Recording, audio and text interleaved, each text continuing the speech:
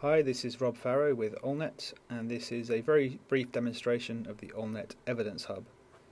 Now, you can access the website through this address, ci.olnet.org.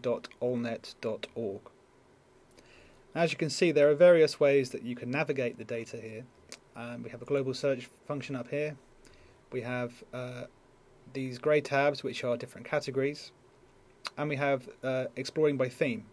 Now, the themes are sort of like the glue that holds all this data together, and I'll say more about that in a moment. First of all though, let's have a quick look at the map, and what you can see here are the various organisations and projects associated with OER and the OER world in their physical locations around the world. And we can click on these to get more information.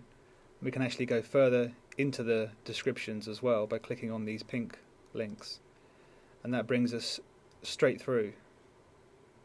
Now, inside the node for an organisation or a project, there's room for the description, the physical location, partnerships, challenges, whatever web resources might be relevant, and the themes. And the themes are the categories that anything can be tagged by within the system. Let's go back to the home page. So we've seen that we can track projects and organisations, and we can build up a picture of how it all fits together. But what we're really interested in is how the evidence for OER fits together, how convincing it is, and what kind of challenges there might be for people working in OER, and maybe what kind of solutions have been presented and how plausible they might be. So the Evidence Hub draws on the power of collective intelligence to support the OER community in finding answers to these questions. Let's have a look at some challenges. So what we have here is a series of issues and questions that have been raised within the OER literature, forums, conferences and so on, but distilled down to their essence and linked up to other relevant questions. If I click on one, I get the option to explore it further. So here we have a challenge about institutional policies for repositories. Here's a brief description, here are the themes that it's relevant to, and here are two potential solutions regarding collaboration and metadata standards that might be solutions to the challenge. Now people can vote on this and provide counter-arguments, counter-evidence and so on. So it's really just supporting the community to make the decisions rather than making the decisions on their behalf. Let's do a search for something that is quite a common theme in OER, copyright. Now you can see here we have the results broken down by the different categories. Let's take a look at the challenges, or the solutions. So in this case, if we explore the node, the challenge about copyright issues is presented. In this case, this potential solution involves using a particular web tool to assess the risk involved in using copyrighted materials. So there's a dynamic between challenges and solutions that's intended to be helpful to the community and help them to draw upon their own collective intelligence.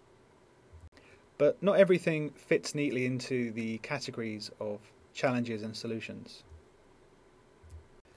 So for more general claims and for discussions arising from research debates which may not be phrased in the form of a solution or a challenge, we have the claims category.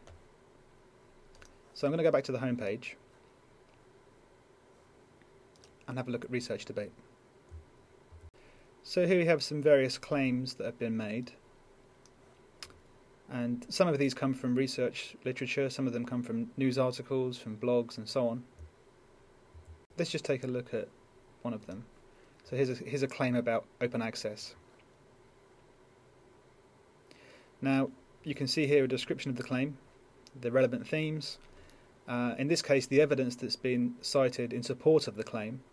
So there's a report here about open access university press, compared it with traditional press, and it found that there was no reduction in printed book sales when an academic book was made available digitally under an open access license. And you can see how these relate to challenges here.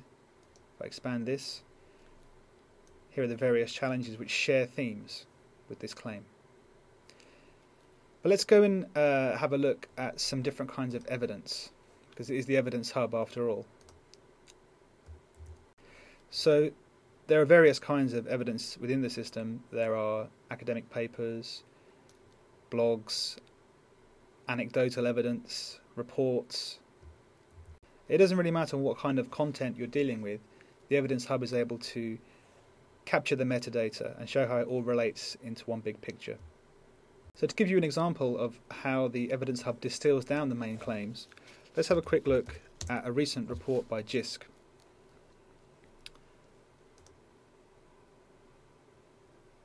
So here we have the JISC OER impact study published earlier this year. We'll explore that. So within the evidence node, you can see here again a description. Here's a link to the website where you can download the report. Here are the themes that it touches on, but down here at the bottom are the claims that are made within the report. So we've got claims about policymakers, institutional support, and so on. These claims then act as nodes in their own right, and they allow the user to find new pathways through the Evidence Hub. Now, by distilling the claims down from this long report into just 8 claims, the Evidence Hub makes it easier for people to track what's going on in these debates, where the evidence is for the best views, and to try and decide what kind of solutions might be the practical ones. Now, there's lots more that you could say about the Evidence Hub, but this is a short demonstration. And the best way of approaching it really is to just start to navigate yourself and find your own pathways through. For a more detailed introduction, you should access this screencast on the Evidence Hub, and that's located at podcast.open.ac.uk/pod/evidence-hub. And that's about a 15-minute film, which goes into a bit more detail about the ideas behind the Evidence Hub and how it works. Thanks for listening.